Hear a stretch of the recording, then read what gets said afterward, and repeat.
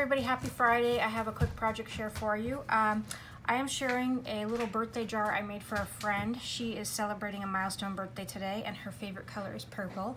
And so I have this little jar for her, and I'll just start by sharing the top.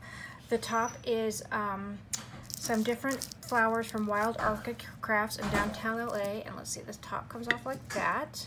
So I've got, these are from Hobby Lobby, these silver flowers.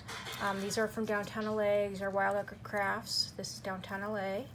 Okay, Wild Orchid Crafts. So there's that view. This is the inside of the jar. I did put a little butterfly in there, die cut, but you probably can't see it too good.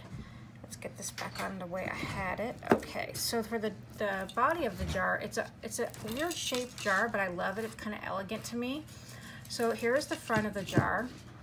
I have a bow. I have the box pleat trim from Hobby Lobby in the deep eggplant purple here. And then I went around the whole jar with this trim. Here is her name here. And then I have this cute iridescent heart trim. I also have this paper that I put all around the jar. I inked the edges and I Mod Podged it. And this paper is from the Prima Lavender collection. I have this beautiful bow here that is Hobby Lobby paper, and I cut this on my Cricut maker, which I love. It cuts so beautifully. So let's just do the whole view around the sides here. Okay. This is the back. On the back, I wanted it to look as good as it did on, well, not quite as good, but it's pretty on the back as from the front. So I put one of these cute little cluster flowers here. I got these from Jennings644 here on YouTube. And then I have a cute little bow in the back that ties all the way around. Here's the other side, and I love how these iridescent hearts pick up the purple.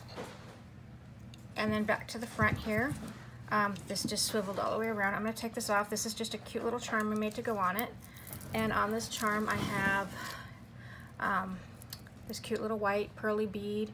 I have this purple little charm I made. I have this angel charm I made for her because she is an angel. She's an amazing, amazing lady. All she does is serve, serve, serve. She's just so sweet. And then just a little bead chain, and then a charm that says made with love. And so that is how the charm looks. So that is the total of the jar that I made for her. I just love her. She's an amazing lady. She blesses my life just because I know her.